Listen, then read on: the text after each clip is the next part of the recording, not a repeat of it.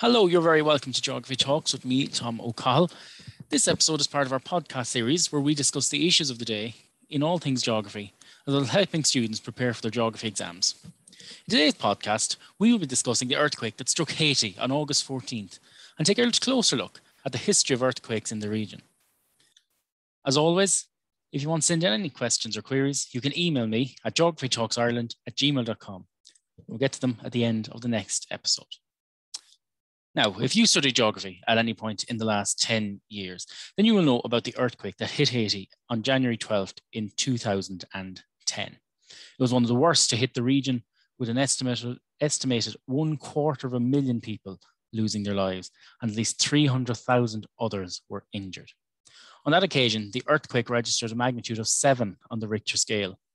But what made it so powerful was that it was a shallow earthquake, meaning its focus was close to the Earth's surface. And in Haiti's case, it was just 10 kilometers below the surface. That really exacerbated the damage caused. But really, the last 10 years, Haiti has been one of the worst areas in the world affected by natural disasters.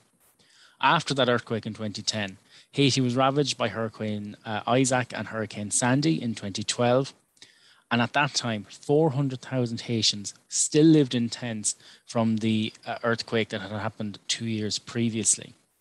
Then, just 3 short years later, and over 1 million people in the country were affected by drought, which was caused by El Nino, which is a weather phenomenon which brings long periods of dry weather to the region. In that year, 2015, harvest yields were just 30% of what was to be expected, and this led to food shortages in the country. And if that wasn't bad enough, a few months later, in October 2016, Hurricane Matthew, a very violent Category 4 hurricane, caused mass destruction and displacement in Haiti, with another 546 people losing their lives.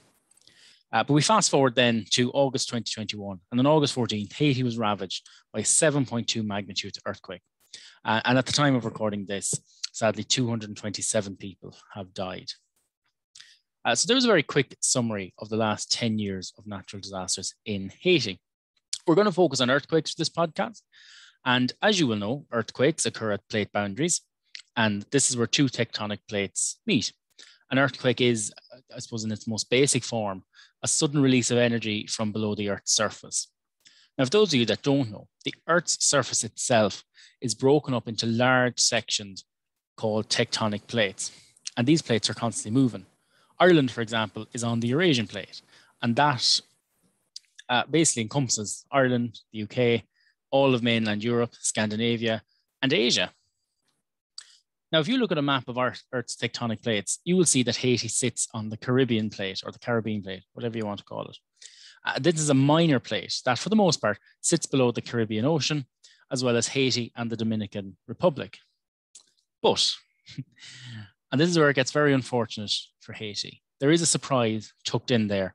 Right between the Caribbean and North American plates, there is the Gonave microplate.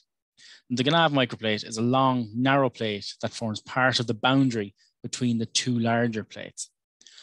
And running along its southern edge, so at the southern edge of the Gonave plate, is a strike-slip fault line, or as it would be more commonly known, a transform fault, which, as you may have guessed, runs straight through Haiti.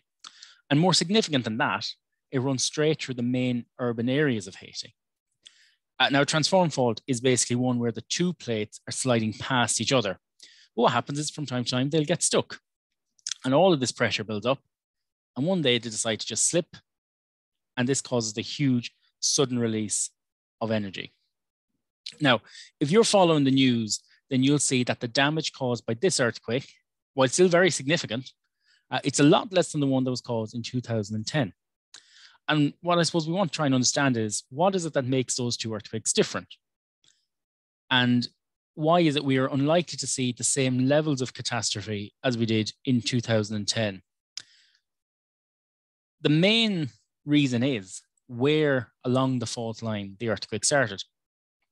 So if you imagine the Caribbean Ocean, it's quite a wide ocean. You then put in Haiti and the Dominican Republic, and you get what is effectively a very long fault line.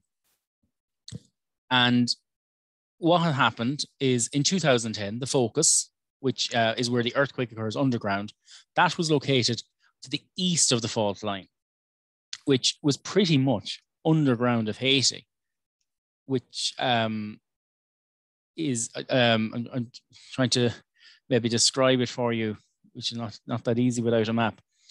But if you look at the map of Haiti, it was pretty much directly under one of its main cities.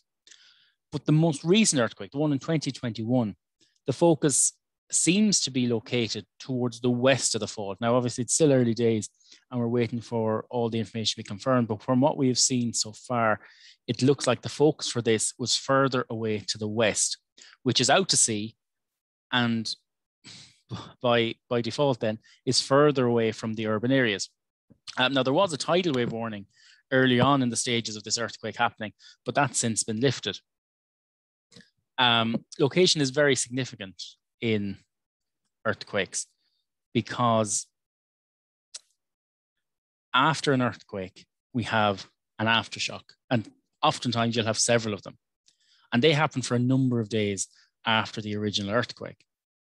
In 2010, those aftershocks caused a lot more damage, but it also prevented access to the region by rescue workers, medical workers, medical aid coming in from abroad. And do you remember, as we said, because it started in the east of the fault line, under Haiti, under its main cities, those aftershocks caused tremendous damage. But it's expected this time that the aftershocks will be less impactful. And again, that is because the earthquake's focus is further out to the west, further out to sea.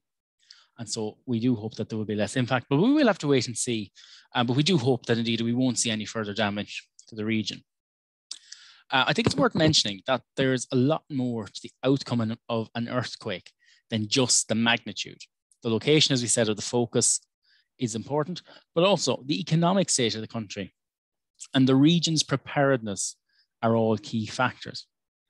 Now, I think we've gathered by now, Haiti is a poor country, so buildings are not earthquake resistant. And that makes them more prone to collapsing, which in turn increases the likelihood of serious injury and death of people.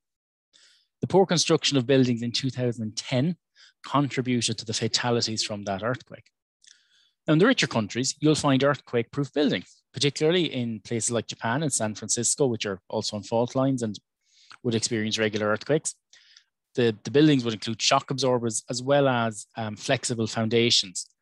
But of course, they do cost a lot of money. But the richer countries can afford this. And naturally, they consider it a worthwhile investment to save lives in the long term. But countries like Haiti just can't afford the same levels of engineering. And unfortunately, when disaster hits, it really hits hard. Another thing to consider here is prediction or preparedness. Seismologists regularly carry out surveys and observations using their seismographs so that they can predict when and where earthquakes will occur, or certainly where they're likely to occur. In the build-up to an earthquake, you're going to see small tremors. They're going to be picked up by the seismographs, and they help to alert the region to an impending disaster or impending earthquake, and allows them to evacuate or to prepare, depending, of course, how prepared they are in general. So I think the question we've got to ask is, why did this not happen in Haiti this time around? And what seems to be emerging, and we go back to the difference in location between this earthquake and the one in 2010. Remember I said in 2010, the focus was to the east of the fault line, and this one was to the west. Well, it seems that seismologists were tracking activity in the eastern part of the fault line, and that this one, because it happened in the west, caught people off guard. I suppose then at this point in time, we're seeing the humanitarian relief making its way into Haiti.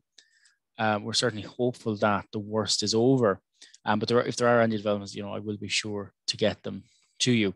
I suppose that is the seismological DNA of Haiti summed up in as best as I can. And I think I'm going to leave it there for this podcast for now. I do hope you've enjoyed it. I hope above all else you found it to be interesting and educational. If you have any questions on what I've said, if you want me to clarify anything else, just send them to me, geographytalksireland@gmail.com. But until next time, slán. agus gur mágat.